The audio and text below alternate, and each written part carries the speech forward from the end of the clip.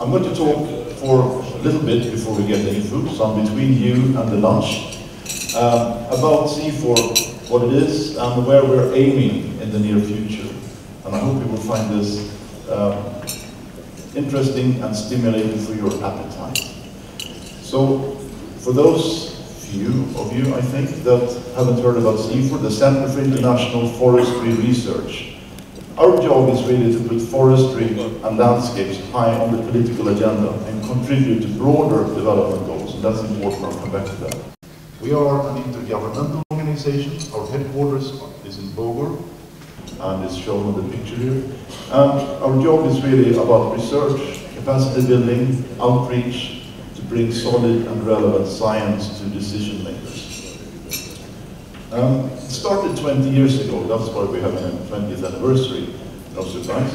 And we are more or less a product of the Rio meeting in 1992, also known as Stockholm Plus 20.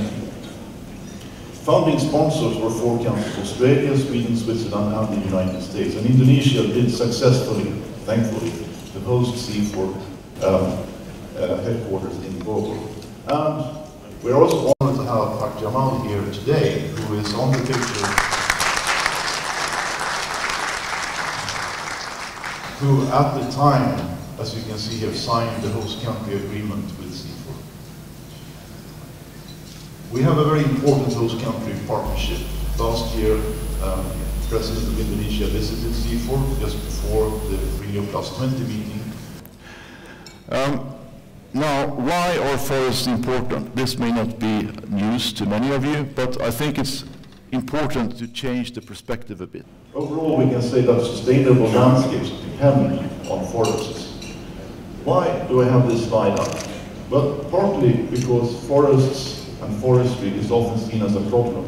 It's deforestation, it's forest degradation, it's loss of biodiversity, it's illegal trade, and many other things. So forestry is often a problem, at least on the international scene. We want to turn that around and see forestry instead as a positive contribution to development. This is one good example. This is Greater Jakarta. You can see CIFOR in the outskirts, and of course, quite a few people live here. According to some statistics, this is now the second largest metropolitan area on the planet, 28 million people. And interestingly, as many of you know, we have fairly safe drinking water in the Greater Jakarta region. Why do we have that? Well, it's because of the forest that is on the volcano outside Bogor, where it rains a lot, where water is harvested and brought to consumers in Jakarta. This is also forestry. So, forestry in the bigger picture looks more or less like this to me. We have what I would call the big five political processes. We have the Millennium Development Goals dealing with poverty. We have the World Food Security Summits dealing with food security. We have the Climate Change Convention, obviously dealing with climate change. We have the Convention on Biological Diversity, and we have the newcomer, the green economy, since last year. These are the big five that forestry needs to relate to. And through that, we can develop political relevance, positive contributions, and not only see forests and forestry as a problem, rather than as opportunities. This, however, is a problem. I took these pictures on a visit to Riau province in August, and obviously many of you know what we're looking at. We're looking at fires, the top two pictures. Bottom left picture, we see that these fires also damage planted forests. And bottom right, we see that the purpose of all this is to establish plantations. This is a conference on business for environment. So I'll comment this in terms of business. Somebody made this investment, and somebody is going to put the palm oil in their value chains. That's the kind of things we are talking about, and the kind of things we need to deal with. Not putting any blame anywhere, just noting that this is key issue that we're dealing with. And importantly, forestry and forest is only part of this. This is also about agriculture, this is also about livelihoods, this is also about business and trade, and it's about the greater landscape. This is why I'm now going to bring the discussion into landscapes. Before we do that, I want you to look at this graph, because we need to zoom out a little bit. This is a little bit complicated to read, but I'll try to take it one by one. Over the past 50 years or so, we have tripled a lot of things. We have tripled the GDP per capita worldwide. We have tripled the food production. We have enough food. We have also tripled the number of people that are not food insecure. And we've also tripled our greenhouse gas emissions. So if you look at those top lines, it's an amazing correlation. But interestingly, the number of food insecure people have stayed the same. And so the connection I want to make here is that we often hear about agriculture in terms of food security. My proposition is that agriculture is important, is necessary for food security, but it's not sufficient. And obviously there must be other factors than increased food production and improved economy that causes food insecurity. In other words, let's not make the different political agendas enemies of each other. I'll come back to that in a minute, right now actually. What we see, in fact, is that political processes are very focused, but they're also fragmented. These are the same big five as I showed before. The issue we have, at least at the international level, is that these processes seldom talk to each other. And we need to figure out how can we connect them, how can we develop an agenda, a way forward that actually deals with these issues together. We think that this is why we need landscapes. Why do we need landscapes? Well, landscapes are essential for the future we want. Landscapes provide all our food. They provide livelihoods for several billion people worldwide. They host all our terrestrial biological diversity. But they're also where a third of our greenhouse gas emission happens. So landscapes are essential for the future we want. We have to deal with them, and we have to deal with them as a whole. And the fragmentation of sectors and political processes actually hinder us in dealing with the landscapes. Therefore, we're talking more and more about the landscapes approach to create synergies and manage those trade-offs across sectors, across political processes. And we recognize in this that people on the ground are in charge. It is the people on the ground, their decisions, their aspirations, their ambitions, and their investments that will tell us if we move towards sustainable landscapes, sustainable development or not. And finally, private finance, coming back to this conference. Private finance is key for these solutions. I want to expand on that a little bit before I continue. Finance for sustainable landscape. Let's try and connect the dots. First of all, there is capital. Investors tell us that there is abundant capital that seek good investment propositions that also contributes to sustainable development. Of course, it needs to be a decent return, and that's the starting point. But there is increasing interest and demand for sustainable ventures. Farmers, foresters, producers lack, in many instances, access to long-term, affordable, and reliable capital. And it is, in fact, a major limiting factor for those enterprises. And then, thirdly, the public sector, as we know, has a desire to use public funds for demonstrable results in delivering public goods and sustainable development.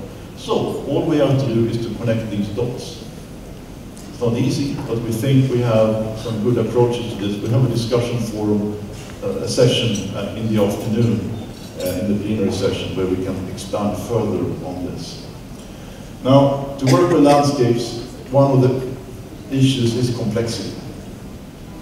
Everybody says that the devil is in the details. I say that the details themselves are often the devil. We have to find a common language by which we can interest people in landscapes, describe what we want to achieve, and not least, explain it to investors what it is that they can expect in return.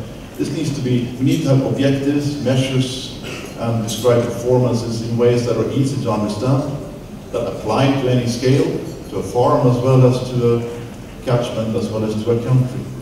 We have to be able to apply this common language to any location. It has to be measurable. And we need to think about what we mean by sustainability. Is sustainability really an absolute achievement? Is there a target? Or can we instead look at sustainability as a direction?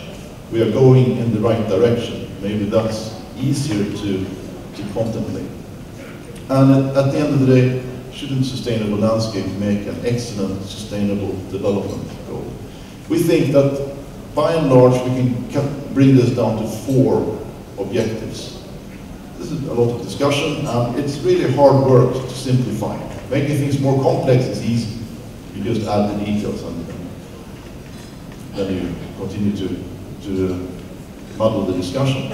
But bringing things together and making them more simplified is hard work. We think that 4 objectives can describe what we want with landscapes. One is to improve livelihoods.